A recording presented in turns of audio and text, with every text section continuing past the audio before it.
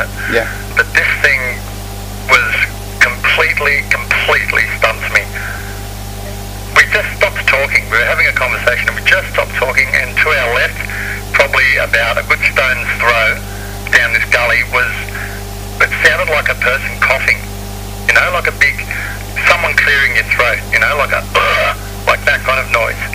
And we both stopped dead still because it was so, in the quiet, I mean, there was only crickets and frogs, but in this quiet, it really stuck out. We heard this noise, we stopped walking, and about the next second, next breath later was this most unholy yell, scream thing that we've ever heard. It was so dark, you could, if you put your hand at the end of your arm, you couldn't see it. This noise kept going for as long as you could probably hold a breath. It was a long, drawn-out scream, which faded off into another cough again. When I had my eyes down, when I looked up, my mate's face was right nose to nose to me, and I'll never forget, he said, "All right, Harry, what the f*** is that?" That were his words exactly. And I just stood there and went through everything in my head. There's an owl called the screaming woman owl. It wasn't that. There was, I've heard dingoes, there were wombats, koalas fighting. No, it was none of that. It was something big, and something really close.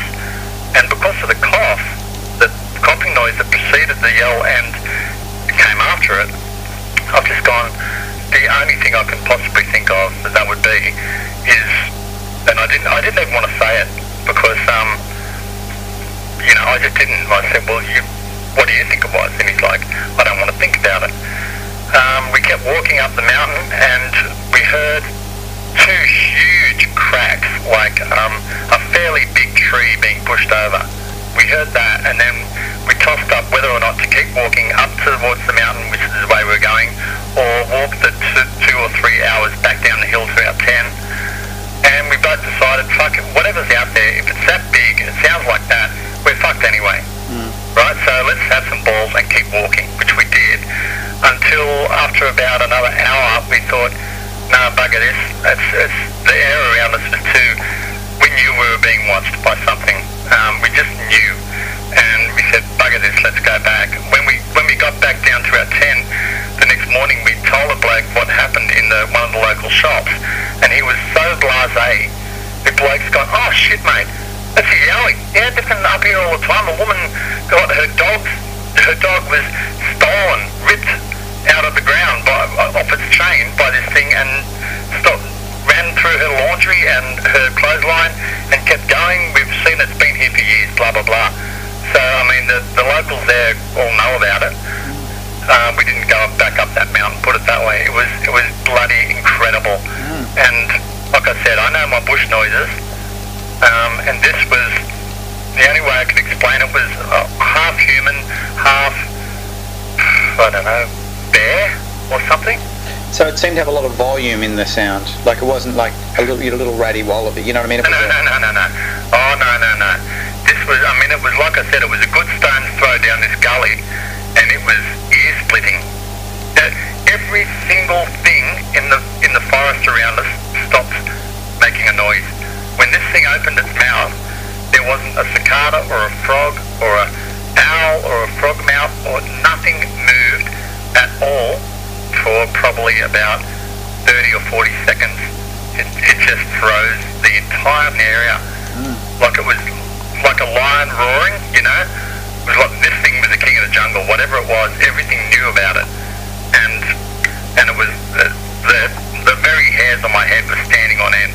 You know, it was incredible. The weird thing is, Paul, that the second time that it happened, I was with the same guy. And because of that reason, I think that these things can sense who it wants to show itself to. Was it the same location or a different location? Oh, no. This is the second time was at Wee Jasper, which is 1,000 kilometres in the other direction. And this was the time that I was with the same guy but two other blokes. And this is the time I saw it. Not just heard it, but saw it as well.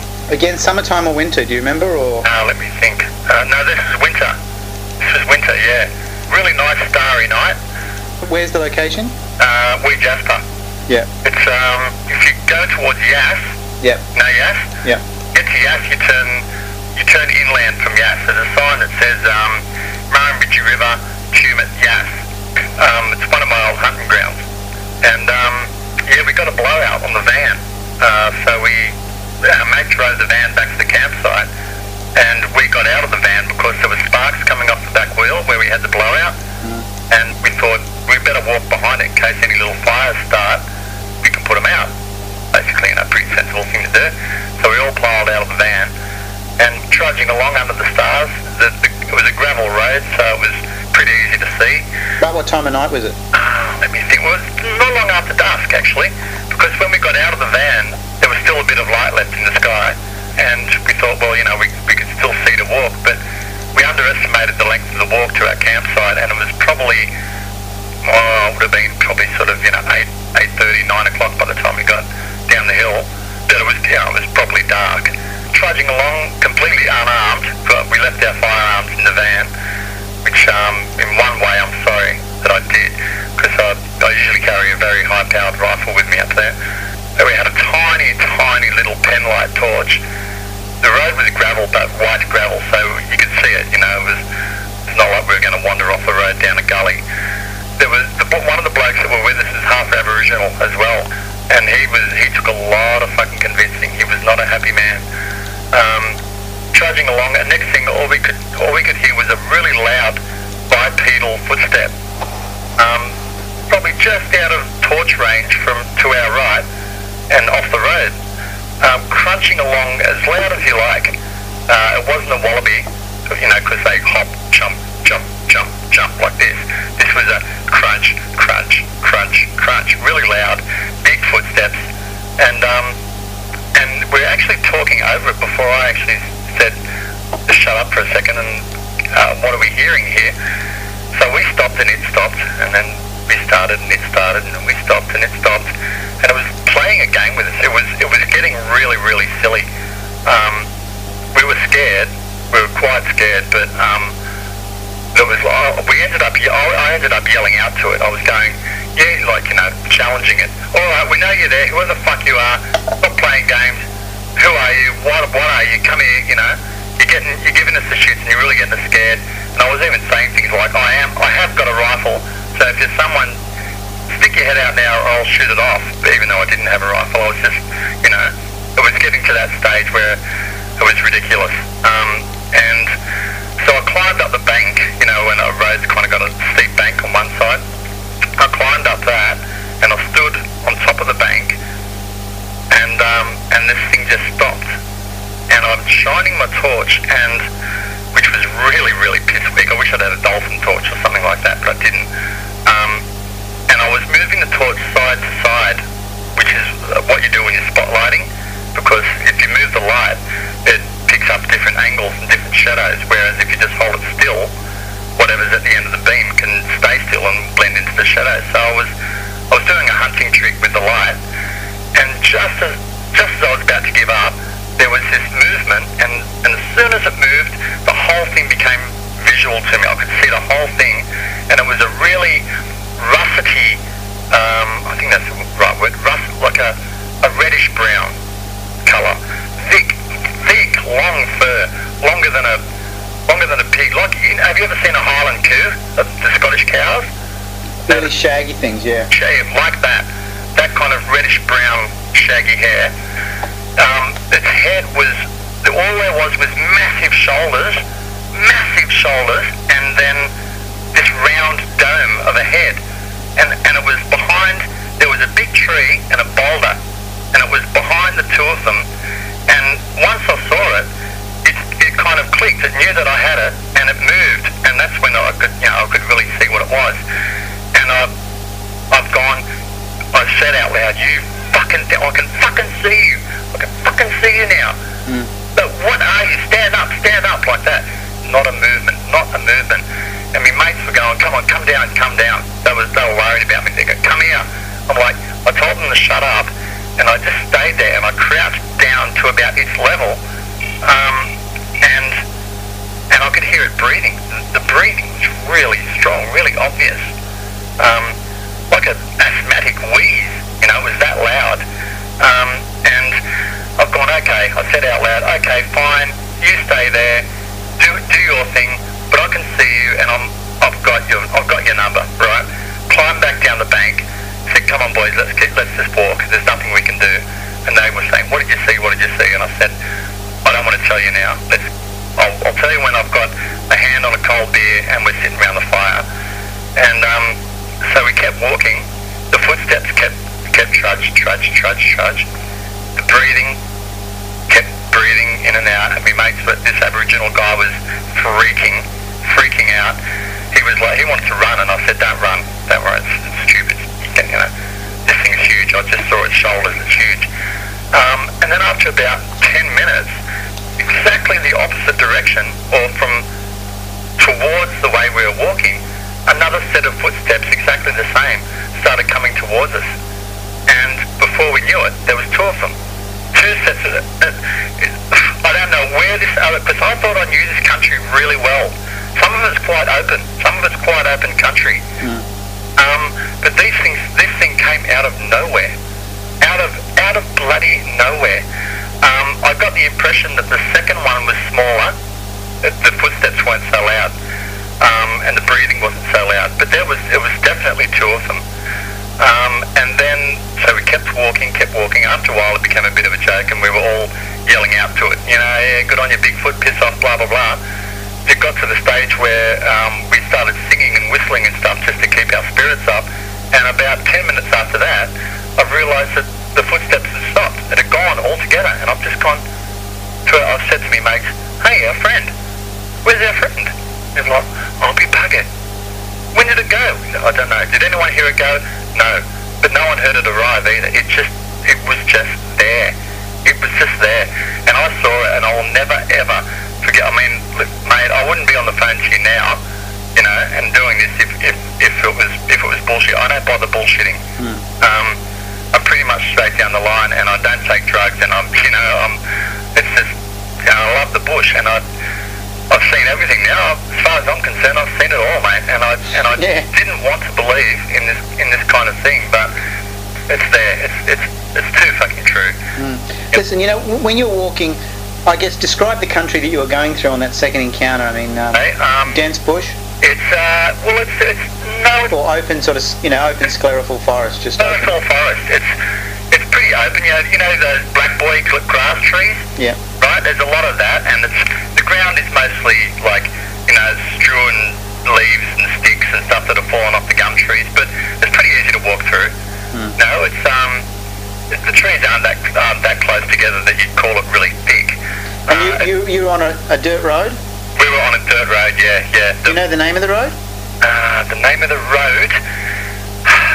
No, but it goes from Wee Jasper up to Pheasant Creek Road, it's called.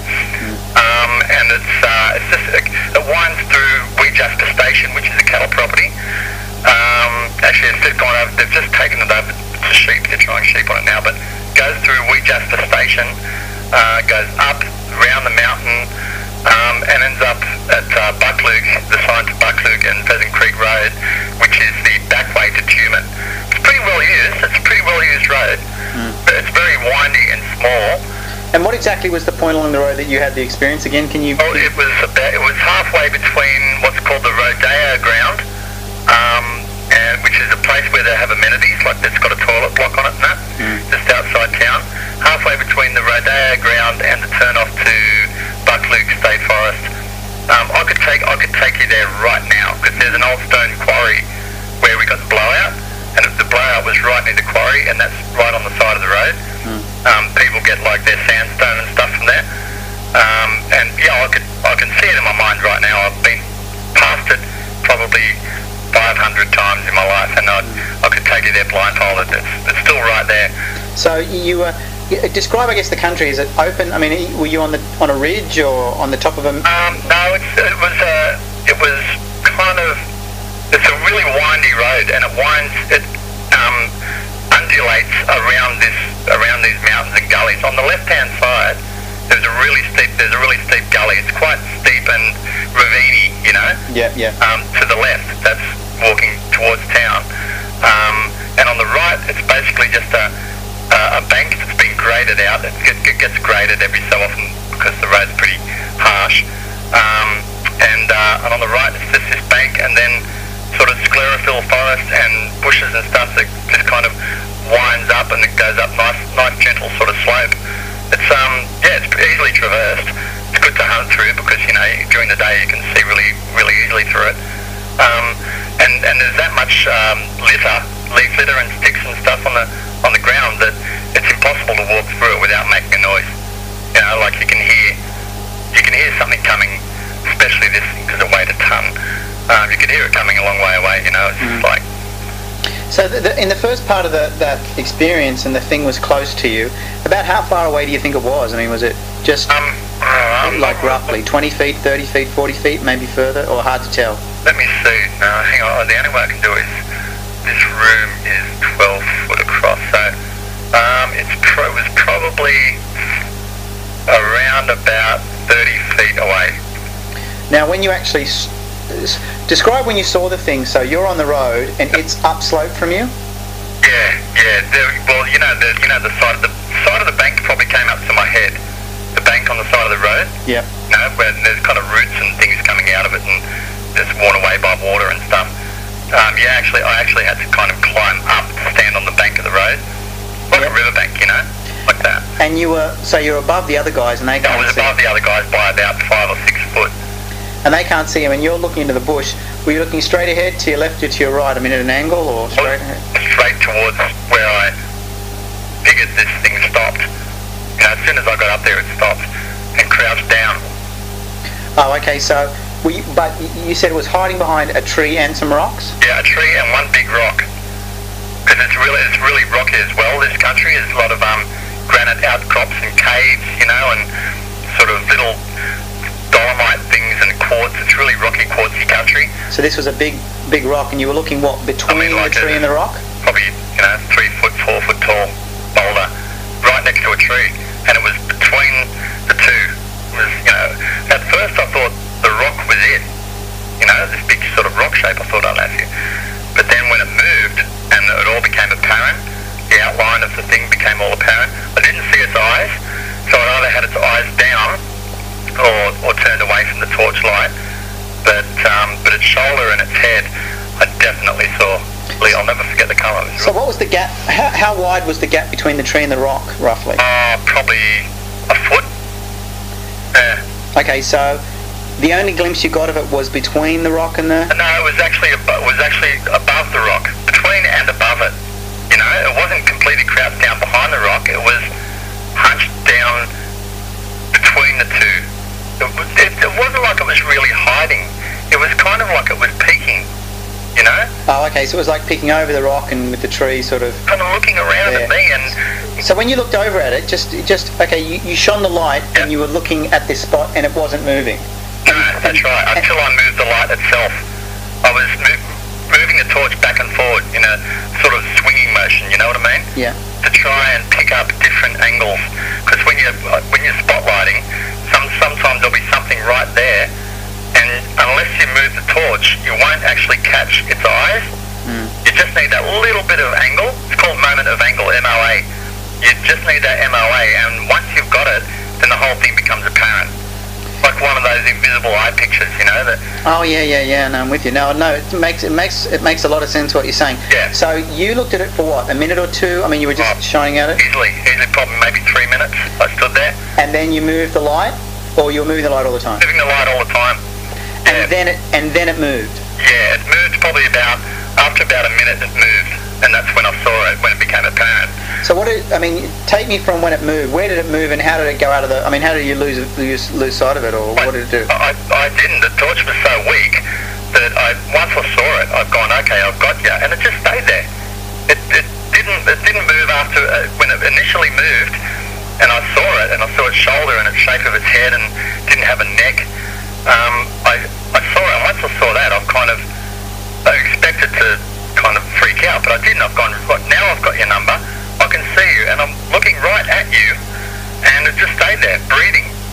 It didn't move. It was like it was looking right at me, and I was looking right at it, and it just stayed there and didn't move again. Once I said to it, "I can see ya," it just stayed there. It knew that I had its number, and it just stayed there. And so when it moved, did it? I mean, you said it was hunched over. Yeah. Did it stand up, or did it? You said it was crouched. Did it move up, or like how did it? Just stayed like that. So it was still in like a crouched, hunched over position. Yeah, I'm sure if it would have stood up, it would have been really, really big. I mean, I'm 6'1" myself, and this thing was like hunched over. As it was, it still would have been close to my height. You know what I mean? It was like, well, probably would have made 5'10", something like that. And I just, Do you mean 5'10" hunched over, or 5'10" total? No, 5'10" hunched over. Yeah. Yeah. So when you say it moved, and you said you just take me through the things that each of the things that you noticed when it moved, yeah. and then the impression that you got. Well,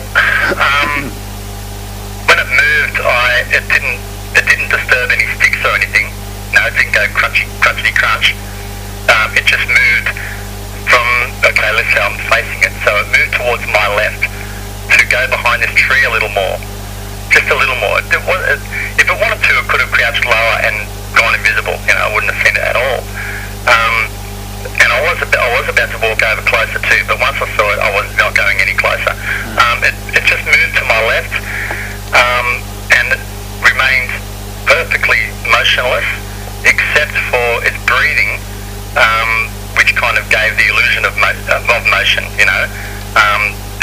Its shoulders weren't going up and down as it breathed, but I got the impression of its chest sort of moving, or the hair on it at least was kind of moving like a leaf on a tree would move. So you actually, when you caught it, when you went back and you were looking at it again, were you looking at it front on? Face to face, front on. At a distance of what you said, 30 feet. 30 feet. Sorry? Yep.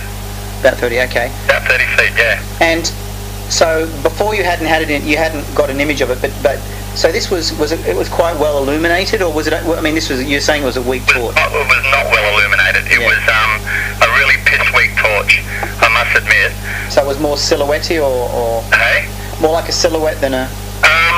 Well, it was it was right at the end of the beam, at the very limit of this piss weak torch. That was the 30-foot limit, and that's where it was. If this thing had moved back another 10 feet, it would have been in pitch darkness. And if it had moved forward another 10 feet, it would have been in really good light. But it was just on that wishy-washy kind of where the light is fading. I didn't even, it's not a hunting torch. It was just a little shitty little kind of kitchen drawer torch, Yeah, it was a piss weak thing. And its batteries were on the way out. So it was just enough to make out, basically we were using it to point at the ground so we didn't trip over any major rocks. But that was about its limit, It was bright enough for me to see the colour of the thing and the size of the thing, because I could make out the rock, the lichen on the rock. I could make out the tree, and it was a bloodwood, and it had that streaks of sap coming down it. Yeah. I could make that out and the colour of it. That's why when this thing moved, it became so apparent that I could sort out the whole shape of the thing, and the colour of its fur, and the shape of its real domey head, like when you see a big bloke with his head shaved, that kind of look, but it was hairy, real dome, a really egg-shaped head, high forehead, hunched shoulders, massive. The shoulders on it were as thick as my thighs, like even bigger, as big as make Arnold Schwarzenegger look like a whip. Really? Yeah. Did you see arms on it? No, I didn't see its arms. Its arms were down, like in front of it. They were a little bit hidden by this rock and that. But its shoulders and its neck were clearly visible. Like shoulders, neck, and head. I just couldn't. I wish I'd seen its eyes, because it must have had its eyes not closed, but averted slightly, just enough so that the torchlight couldn't pick it up. Because its face was indistinguishable. I couldn't actually make out any facial features apart from the shape of its head and jaw, but the shoulder and the top part, the bottom part of its neck, or chest I should say, top part of its chest and its left shoulder were really easy to see because it was such a reddish brown colour against the grey of the rock. A colour that you don't see much in the wild. That was the thing that got me. There's apart from a red kangaroo, which you don't get up there, there's nothing really that would equate that colour. Not in my book, and my book's pretty thick. Even wild pigs, wild dogs, you don't even see them that colour. It was like a chestnut colour, thick, long chestnut, like a Highland cow. So you said that, like, this wasn't short hair like a dog or short hair like a bear? No, it was long hair, thick, long hair. Would you say it was shaggy or neat or? Yeah, I would say it was shaggy. It was laying all in one direction, if you know what I mean, like an animal would if it was, like brushed its hair down. But it was by no means sleek, if you know what I mean. Yeah. It was in not dreadlocks, but it was in chunks. It was the hair was thick, like you'd imagine it like a bear or something with long hair that lives out in the bush. I mean, its hair was matted. It was matted and thick, but not filthy. And the other thing was there was no smell. And I've often heard from people that this thing is preceded by an unholy smell. There was no smell at all. Nothing. All I could smell was the eucalyptus and the ground around me. So no smell.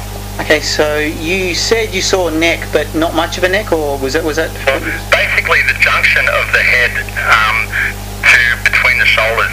That's what I'm calling a neck, but it really wasn't. There wasn't one there. If you know how when you shrug, if you really shrug as much as you can shrug, and put your chin down onto your chest to make it look like you've got no neck. Well, that's how this thing looked, like a big person shrugging. Do you know what I mean, Paul? Yeah, no, I know exactly what you mean. That's the best way I can describe it. And I got the impression that even if the thing had stood up, it would still have that physical attribute. There was no neck, like a Hopawati or some big bloody footy player. Yeah. That kind of no neck bouncer kind of Cro-Magnon look. In fact, when I say Cro-Magnon, for me that's a good way of describing it because it really did have a caveman type of appearance to it, a pre Homo erectus kind of look to it. So you got the sense that this was more person-like than animal-like, more human-like than animal-like, or can't make a call? I have tried to work that out. That's a very, very hard question to answer. Difficult to tell on the basis of what you saw, I guess. Well, it's definitely bipedal. So that puts it, for me, in more of a human category. That I would say 51%, more human. It's that close. All in all, let's say, how long did you have it actually in view for before you turned around and went back down? Probably 3 minutes, mate. Which is quite a long time. I mean, in my book it is anyway, because considering that the walk, when it was following us, step by step, mile after mile, it was probably with us for the best part of 3 or 4 hours. That's how long the walk took, and that's how long it stayed with us for. Is that the initial part before the second one turned up, or are you talking about the whole incident? Yeah, the whole incident, yeah, the whole thing. It was with us for that long, and between me seeing it and either side of it walking, like let's say it was with us for 2 hours, then I challenged it, saw it, had it at the end of the light, said to me, mates, I can see it. I said to it, I can see you, came back down the bank, continued our walk, and it was with us for another 2 hours after that. So, and then it was joined at the end of that 2 hours, there was probably about half an hour where it was joined by a second big, trudging, hairy fucking thing. So if the second thing joined coming from the opposite direction, I mean, you guys just continue going down the track past where the second one came up, or? Yeah, well, there was only one way to go. Yeah. Yeah, we had no campsite up the mountain, and we knew that down the hill was our mate in the van, who by this time had lit a fire and gotten everything ready for us and put the billy on, and we knew there was only one way to go, and there was 3 of us, and apart from the Aboriginal bloke, who was a pretty scrawny bloke, me and me mate can, we pretty much look after ourselves. I had a decent hunting knife on me, and the other thing was that I knew the country really, really well. And I thought, I know this country like the back of my hand. If needs be, we can always cut down this side gully here and go across, and there's a farmhouse only about an hour across that hill, I wasn't scared at this stage. The thing was as well, that the biggest thing, the guy I was with, there's a bloke I was with in Mount Warning a few years before that, and we were laughing, we're just going, what the fuck is this? Here we are together again, and we're having this experience. His name's Furry, Brian McLean. I'm just going, Furry, this is weird. Now, this thing either knows who it can show itself to, because it can sense an open mind, or it can sense something. A willingness to, some sort of open door. Do you know what I mean? There's like some sort of spiritual link. I don't think this thing, now, don't get me wrong here, because I'm not a hippie or anything. Not that that's a bad thing. But I don't think this thing is entirely solid. I think that this thing can, if it wishes to be seen, can be seen. And if it wishes not to be seen, then it won't be seen. And I also believe that it has some way of travelling between worlds. What makes you think that? Because I don't know, Paul. Something inside me. I'm an instinctive person. I had a really strange upbringing as far as spiritual stuff goes.